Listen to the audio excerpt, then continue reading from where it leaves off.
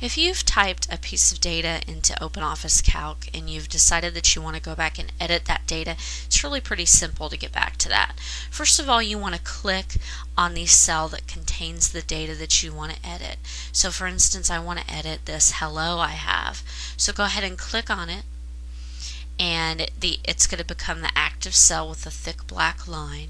And now you can go up here to your input line, click right beside here, and now you can go ahead and you can edit. You can take off the exclamation point, you could change the whole word if you wanted, and then when you're finished, just simply press the enter key on your keyboard and it will go ahead and input that new edited data into the cell.